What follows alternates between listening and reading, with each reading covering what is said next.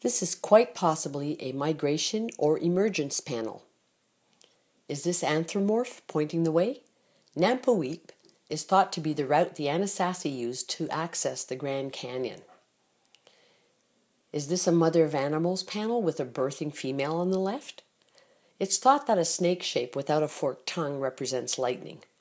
An outlined cross can represent Quetzalcoatl, the feathered serpent representing the morning star or Venus. Another emergence symbol. The Hopi say you emerge from another world into this world. Is this a shaman with power lines emanating from him, or are these spirit helpers? My first impression is that this is a parrot for the figure on the left, and there's a coyote on the right, a very common motif. This could also be representing a prison or some type of enclosure. Are we looking here at the recording of a cosmic event? The honeycomb shape could possibly signify the root of the squash vine. Coyote, dog, wolf, or clan symbol. This panel has so many images. Is the central figure a shaman with a headdress or a praying shaman? There seems to be markers and enclosures. A frog is to the right. The shape on the left is totally filled in and so different from the others. This could be a female representation with hair coils. Another mountain sheep. This multi-armed form is reminiscent of Lakshmi, the Hindu goddess of good luck with many hands. Snake-like shapes and wavy lines can represent energy, both physical and spiritual. Corn symbols or centipede shapes, you decide. This is quite possibly a spirit being, but it seems to have an outstretched wing, so it could be a parrot as well. The rock art here is all petroglyphs as opposed to pictographs. Nice shaman with headdress. This looks like a bird in flight. Or could this be a rain cloud? On the left we have a human or a corn symbol. Is this shaman rising towards the nether? Usually things that are put on their sides is indicative of death.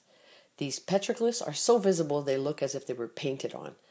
Front-facing anthropomorphs with ear extensions remind me of the Butler wash site. Perhaps the shaman emerged into this reality.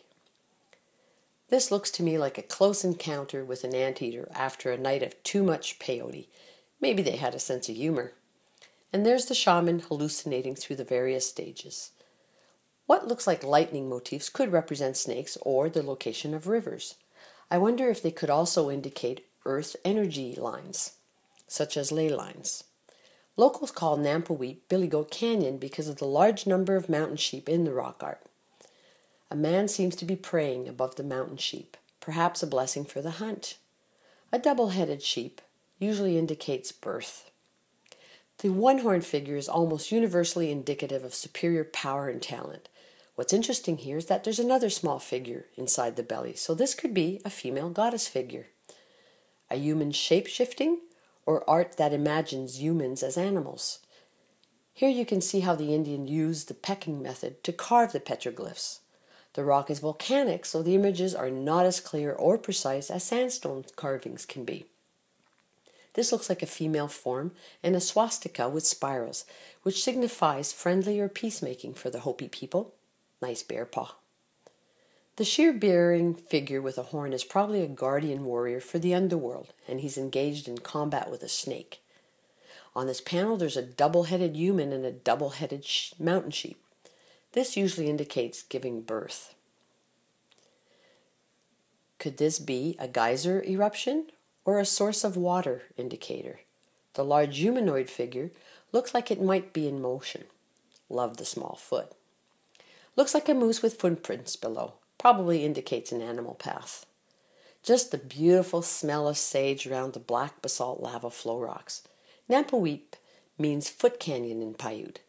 Most of the major prehistoric cultures known to have inhabited this area over the past 10,000 years left symbols on the rocks here.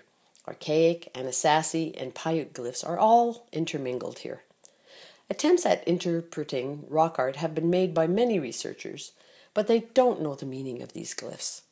The symbols probably serve different purposes for their makers, from religious clan symbols to doodling to noting calendars or events of importance. Animals with long emanating rays as well as dumbbell shapes may indicate the direction to travel to another village where there's a good hunt or a large body of water. Under certain light conditions, you'd never see this snake glyph under that ledge. On this panel, you have scraped shapes over top of what might be dancing figures or a dancing shaman appearing to be in a trance, emanating rays of power. Why do some of these panels have so many glyphs, while others only have one or a few glyphs? Why are some figures filled while others are scratched or outlined? Things to ponder.